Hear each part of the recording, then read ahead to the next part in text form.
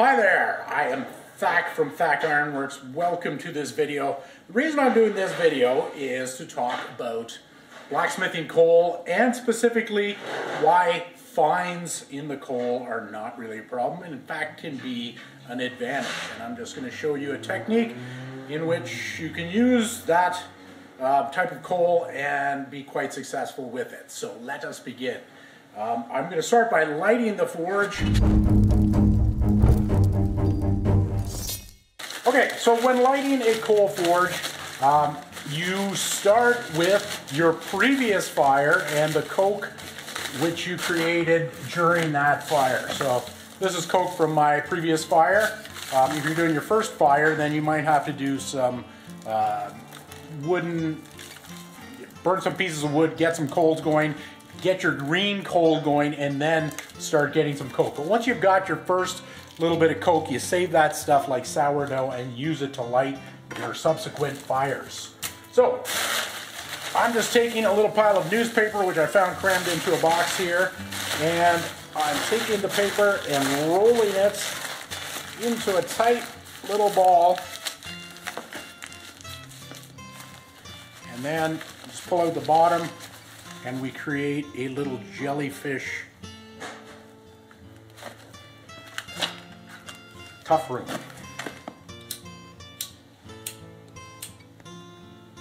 Ignite the paper. Make sure that it's actually burning. And then you set it into the forge pot. I'm turning on my blower.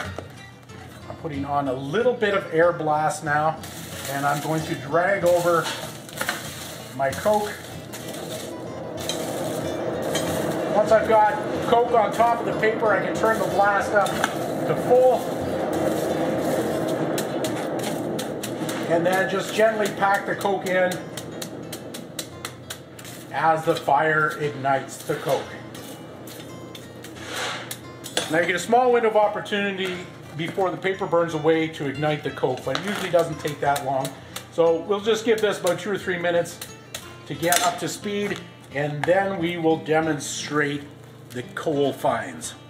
All right, so this is how the coal arrives when I get it from the mine. I'm getting this coal from Northern Virginia, Southern Pennsylvania. That's geographically the best smithing coal in North America. So I've been getting it there for 20 some years.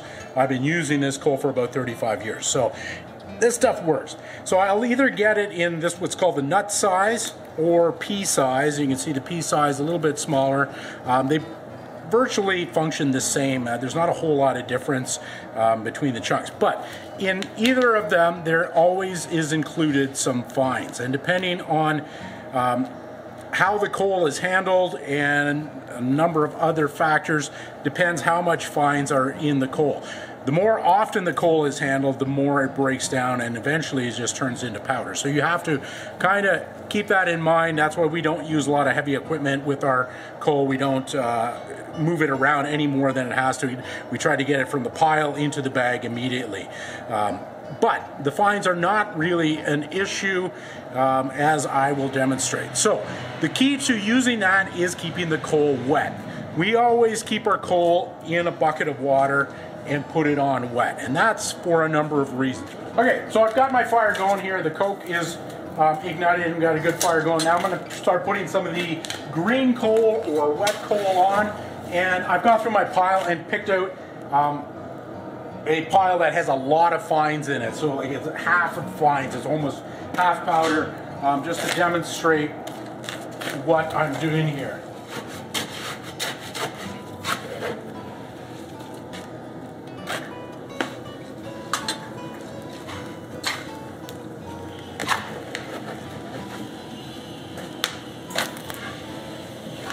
So what I'm doing is putting coal around the perimeter. I always leave my front side open here, but I'm putting wet coal around the perimeter of the fire.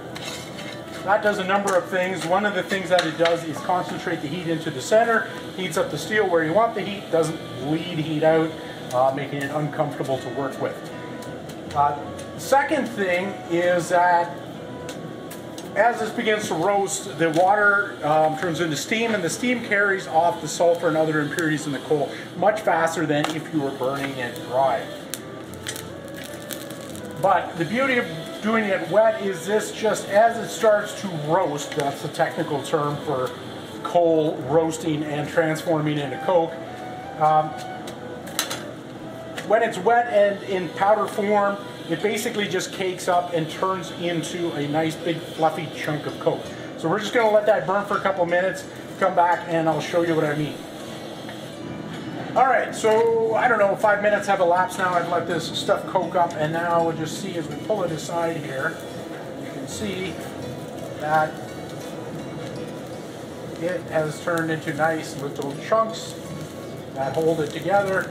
So basically, when you put it on wet, you kind of cement your own little fire, and then as it cokes up, it becomes larger chunks anyway, and then you can see the dust around the perimeter here. I can just move that in, and it doesn't seem to be a problem. So your setting for your fire, you still have large chunks of coke that you can move around, adjust your piece, see what's going on. It works just fine. So hopefully that clarifies things to you. I am a coal merchant here in Canada, and I do get a lot of inquiries about that. You guys might have more questions as to how to best utilize this coal, or any other questions, leave them in the comments below. I can do another video. If you're not convinced about my fines thing here, I could do straight dust. If I could pulverize enough coal, I could do an experiment or show you how I can build a fire with just dust as well. So that's it for today. Hope this was helpful. Look forward to your comments. I will see you next time. Back out. See ya!